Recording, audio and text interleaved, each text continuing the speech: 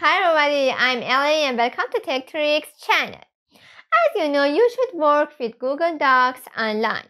Today I want to show you a solution to download these Google Docs into your computer and edit that offline. Okay, let's see. Here I open a document which I wish to save to my computer. Now for downloading the file, I go to the File tab, then Download. I should choose my desired format. I select Microsoft Word.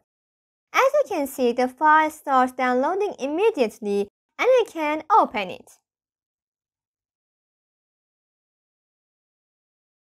Let's see another way to download. On my Google Docs, again I'll go to the File tab. Now select Make a Copy. In this pop-up window, I can enter a new name for my document and I can even change the save location. I'll save it my drive and click on OK. The file will be saved on my Google Drive account with full read and write permissions. Now I go to my Google Drive, find the document, then I right mouse click and select Download. As you can see, the file will automatically start to download and I can open it.